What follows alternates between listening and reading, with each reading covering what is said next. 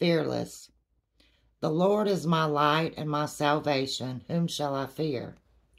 The Lord is the strength of my life. Of whom shall I be afraid? Psalms 27, verse 1.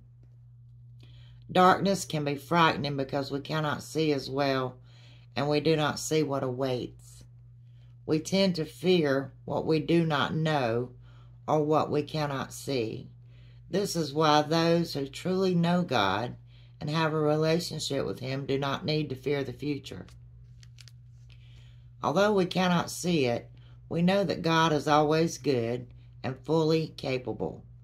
He's a direct light upon our paths, shining with love and guidance.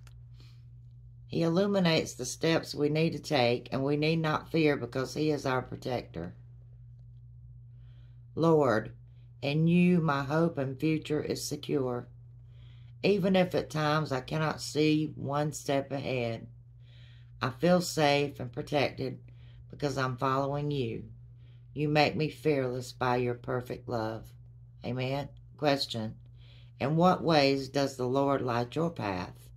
Do you worry about the future? Y'all have a great day.